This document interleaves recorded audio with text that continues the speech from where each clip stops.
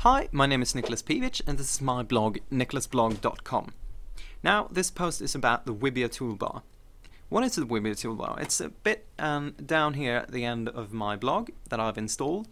Thing is, Wibiya, first of all, is designed to let your readers have more content that they usually would get hold of. Now, if you check my sidebar in my blog, i.e. the right page, the right hand of the page, you'll see my tweets. That's available through a bit of code that I've thrown in, bunch of friend feed comments, so on, and a few Flickr pictures and so on. That's through a badge I've included from Flickr.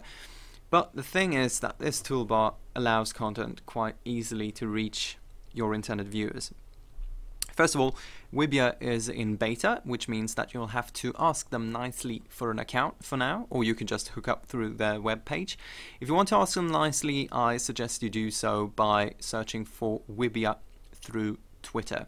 That's how I did it and got an account in 5 minutes. So, after doing that, it took me approximately 2 minutes from signing up till I had a WordPress plugin downloaded and installable in my blog. So I did so, and after that I could start tweaking it.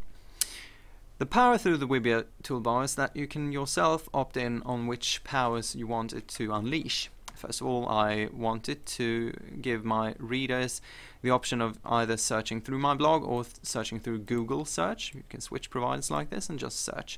Or you can let people translate your site from one language to the next. This is from English, obviously, and you can do it Swedish, Chinese, or whatever you want, and by the power of Google Translate.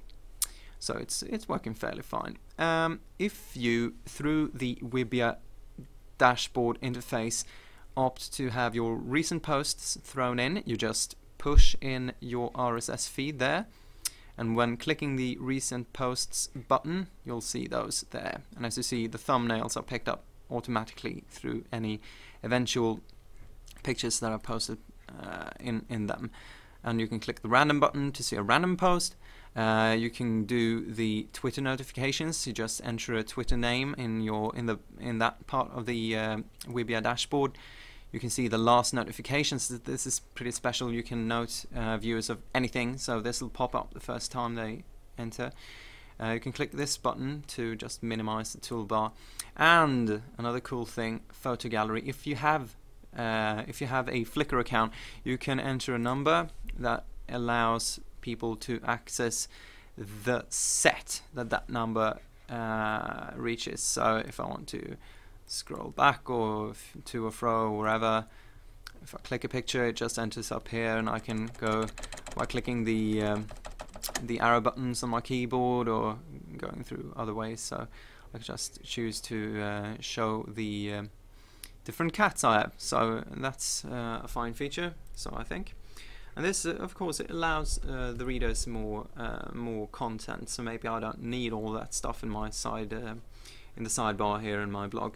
And you can also include Facebook Connect, which means that if you are a Facebook user, you enter my blog and you click the Join Facebook Connect button now. I don't have it here right now. I have no idea why, but I'm not pushing the blame on Wibiya quite yet.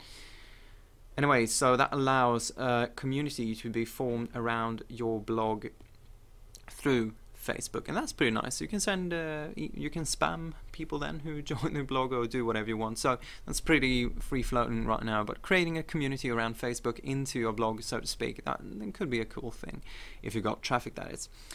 So all in all, Wibiya toolbar, pretty nice. I don't think it's too obtrusive. And as I've showed you, you can just click the bottom right button to just minimize the toolbar. And we'll see if I continue using it or if I get rid of it quite soon. But anyway, it's a nice addition to Web 2.0. Thank you very much. Ta.